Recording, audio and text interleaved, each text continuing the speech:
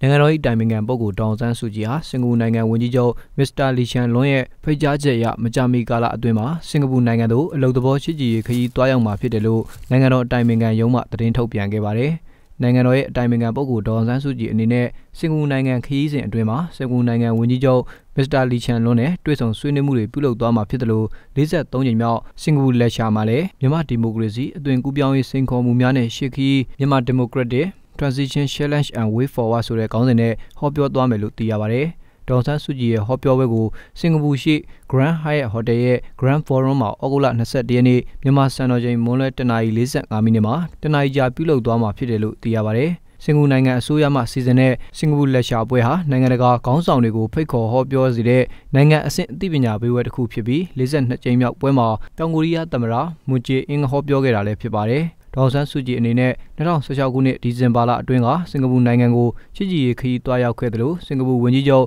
မစ္စတာလီချန်လုံးဟာလည်းမြန်မာနိုင်ငံကို3ရက်ကြာခရီးစဉ်လာရောက်ခဲ့ပါတယ်။